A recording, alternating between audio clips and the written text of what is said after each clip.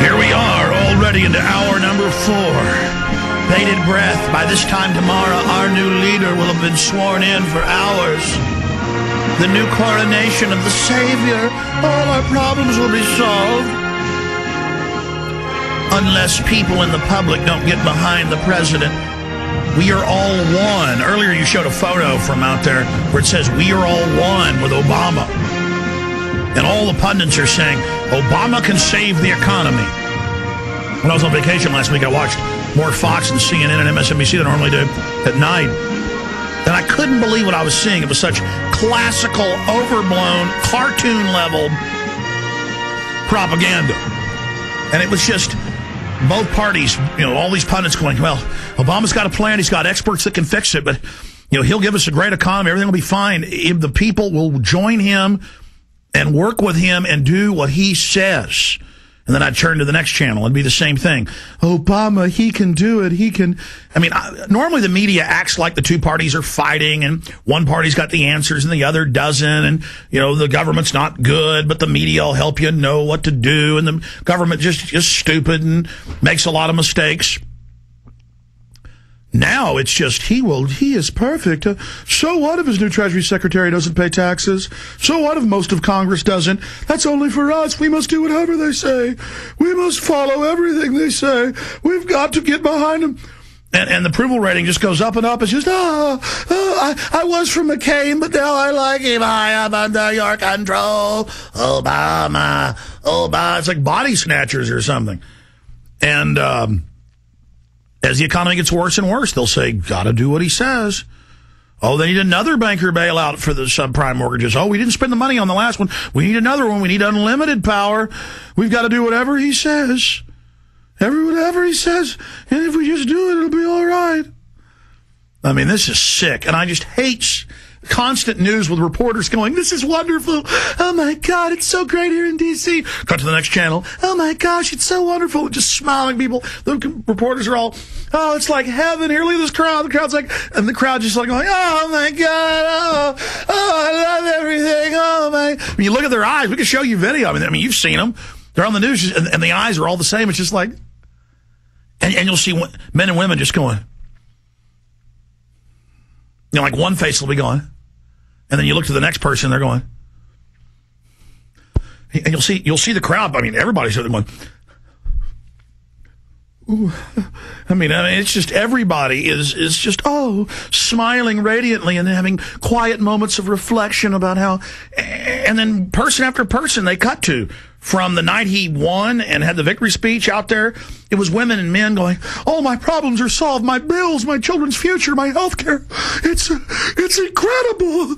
Everything is fixed. Oh, Obama. Oh, God, I love him.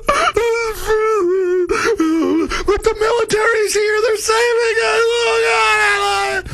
Meanwhile, all the shops are shutting down, economy's folding, everything's getting seized by foreign banks, everything's shutting down, the bankers are stealing trillions a week, it's stealing everything. And then the publisher's like, oh my God, it's so wonderful. Oh my God, I love you. Oh, Bob. I'm not kidding. I'm like, what? I'm in a Twilight Zone episode. This guy is bringing in the most hardcore IMF and World Bankers just to fill his administration. This guy right here, Timothy Geithner. And it's like, well, he didn't pay his taxes, he doesn't. So what? No, Congress doesn't pay him. Over 65% of Congress doesn't pay taxes.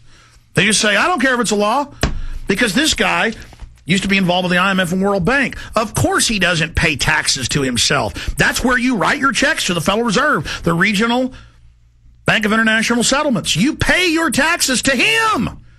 And then he takes it and buys the military and the media and then charges you interest on the money you've got to pay taxes on. Look at him. It's funny. Look how he's predatory. Look how he's into being hardcore and savage. He's take your cancer shots. Let the CPS take your children. Let us engineer you. We know what's best. We're the super class. We're in control. And the public's like, yes, Obama. And people just going, oh, I'm just savoring this moment. For weeks just dancing. Oh, yeah. Tapestry of fraud and corruption. So again, they get everybody scared. They say, give the bankers unlimited power or horrible things are going to happen. They then bring in Barack Obama as the savior, but this is a new wrinkle in everything. Because normally they kind of play the left-right paradigm and you know, demonize while at the same time building up a politician and create the illusion that they're running things and they're in charge. And that's happening with Obama, but on steroids. But there's nothing negative. It's just all praise and worship, and he can do no wrong. And the key here is they say over and over again with the pundits, do whatever Barack Obama says, and he will fix it. But the challenge, the media says over and over again to the American people, is will you do what Obama says? Will you help him? Will you come in there and by helping him, will you accept national compulsory service? You'll get a free Starbucks coffee. And then notice how they introduce it. It isn't that it's going to be work brigades or spy forces or domestic military or 18 to 24 and a new domestic military. That's all announced in the fine print. That's what they're going to do. But at first it's, I need all of you to help at soup kitchens. Well, who's against soup kitchens? I go and do that sometimes when I have time. Give money to Meals on Wheels when I can. But see, well, you're for soup kitchens, aren't you? Yeah, but I'm not for... It's like calling the Patriot Act the Patriot Act when it's not patriotic. It's the opposite. Well, it's the same thing. This is mislabeling it. Well, you're for national compulsory soup kitchens, aren't you?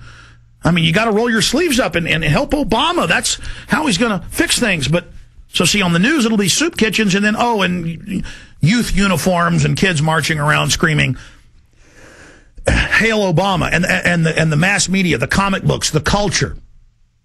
They've got Obama comic books, you know, where he's Superman and Spider-Man and he's the savior, you know, put out by Marvel Comics, going $200 a piece, their first printing. Now into the third printing, just, oh my God, Obama, it's so incredible, he'll save us, he's Superman. Mixing false reality, the fiction reality, with reality.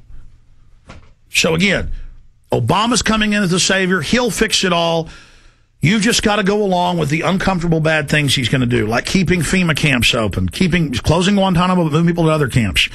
You've got to support all these new taxes and regulations. You've got to support the new carbon taxes. You've got to support new wars. You've got to support more and more bailouts of the bankers. And they say on the news, you know, the public doesn't like the $700 billion being kept and it being, but they don't mention that it's secret, that they won't tell anybody where it's being held, or that it's $8.5 trillion.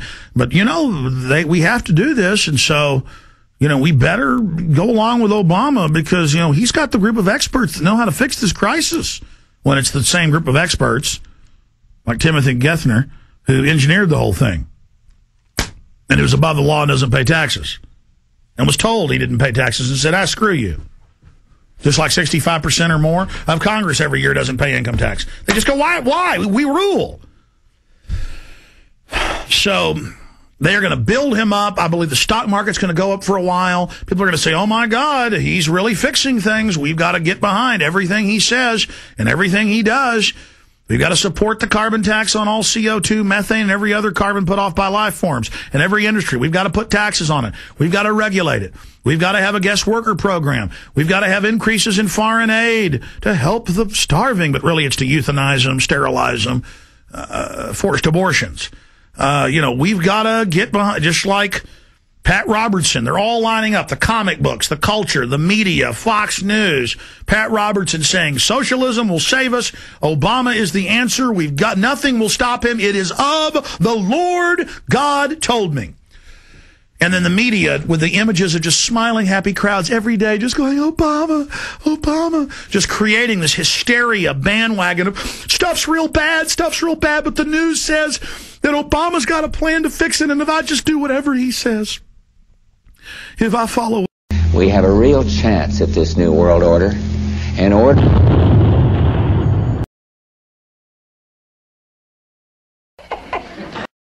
Kill him good.